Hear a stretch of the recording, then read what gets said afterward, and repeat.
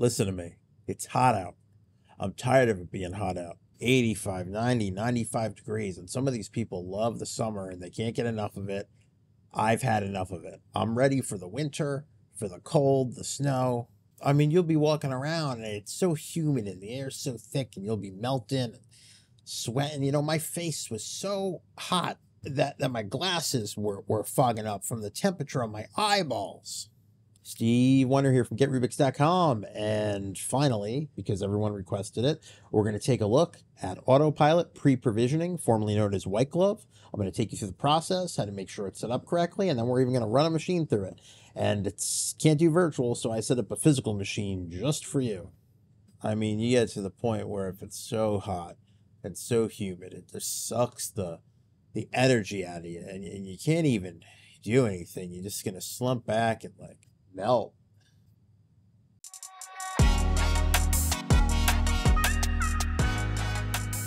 Get Rubix, solving for the modern workplace. Okay, so before actually diving into our setup and our demo, I want to go over a few things here. So this is an image I put, and these are Windows 10 screenshots. I'm going to show you the demo in Windows 11. Honestly, it's the same thing, doesn't matter. But I really like this diagram because it kind of explains the Autopilot process at the device and the user level. So if you were to look at this in two phases, device level has phases A and B. And A is the sign in, realm discovery, making sure the enrollment permissions are there, and kind of connecting you to the tenant. And step B is everything that is assigned to your dynamic group based on the Autopilot group tag, pushing from Intune, gets pushed at that point. And finally, in the end, when the user signs in and they're at their desktop, both user level things come down and anything that was left over that didn't come down during step B. And of course, this makes, this is, the Autopilot flow. And this essentially makes for, depending on what's here in step B, this is where a lot of organizations can see really long provisioning times. If someone says, well, hey, I'm waiting 60 minutes for all my apps to come down. Well, how many apps are you pushing here? And do you need them all? We did the video last week on how to speed up Autopilot deployment. But I think ultimately, if you can't speed it up enough, you have to look at this question and say, how many of these applications need to be there before my user signs in?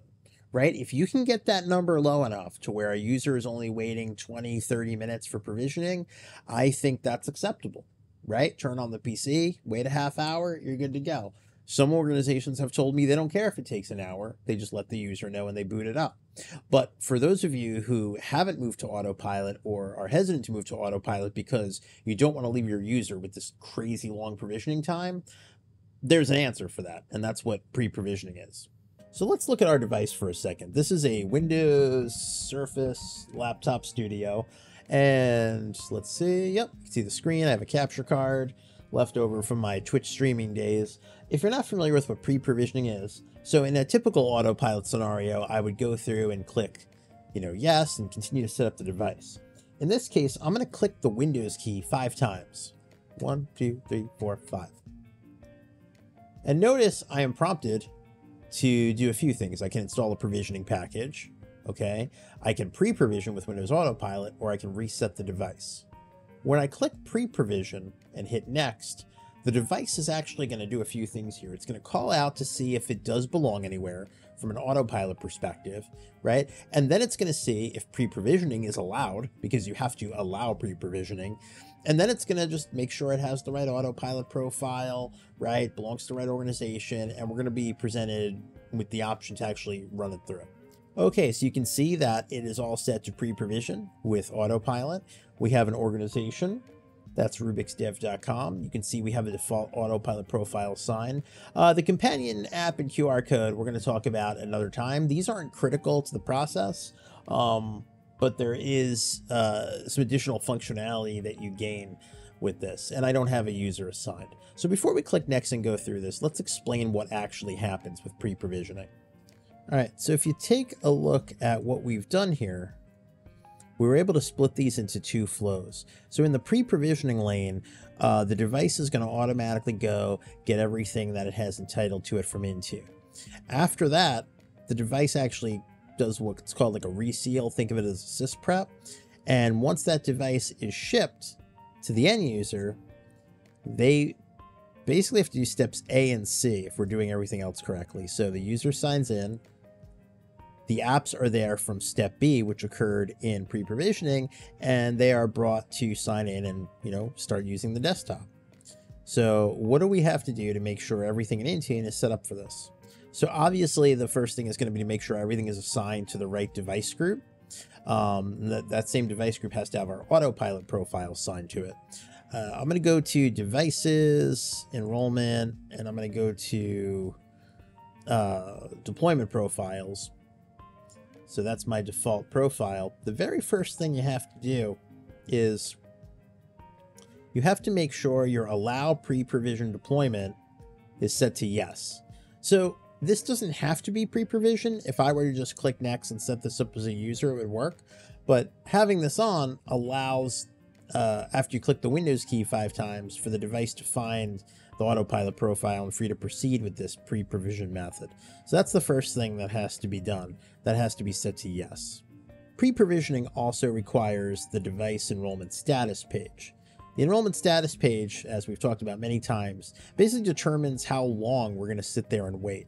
However, with pre-provisioning, things are a little different. So if we go to settings and we scroll down, I'm waiting for Autopilot branding. I think I'm also going to wait for, let's do Chrome. I've shifted this around a few times. We'll do that one, select. And I think we could do remote desktop just as a nice one. Okay, so you have to make sure this is set to lock only what you want it to lock, but you will notice this button down here, only fail selected blocking apps in technician phase. Okay, so what this means here, only fail selected blocking apps in technician's phase, you would set that to no, and essentially Autopilot behaves as it normally would. It's going to install the 3 listed here. If it fails, the whole thing fails. If you turn on only fail selected blocking apps, if you turn this on to yes, any app that's required to that device is going to attempt to be installed, but only one of the 3 selected apps can crash the ESP, essentially. So this is a way, I suppose, if you're outsourcing this and you want to attempt to have as many apps as possible come down, you could do that. We're not going to do that because I only wanted to install this 3 to show you the process, but it is something to think about. As far as device configuration settings go, in Windows, we're going to go to configuration, and we're going to want to have make sure we're skipping our user account portion of the ESP, and we should have that here under Autopilot enrollment settings. And we've covered this in a video, disable user ESP. There's an OMA URI for that. That's right there. We did this in our how to speed up Autopilot video, so you can just get the command from there, but you're definitely going to want this to be on to keep things streamlined. The last thing is, you got to understand, when you are enrolling with pre-provisioning, there is no sense of the user yet. So besides the many other reasons, you're going to want to make sure your automatic enrollment, okay, is set to all, so that nothing gets caught up in trying to fit into a user group, because there are no user groups here. It's pre-user. So that should be on all to have the best experience. And so now that we talked about setting it up, we're actually going to run through a device and just see what happens when we go to Autopilot. Okay, so I'm here on the device. I can see my organization is correct. My deployment profile is correct. I'm going to hit next. And the first thing you're going to notice is a very, very familiar enrollment status page. And everything here should be pretty standard. All right, so we're going to wait for this to go through device setup. Now, I know what you're thinking. Steve, where did you get your glasses? I'm joking.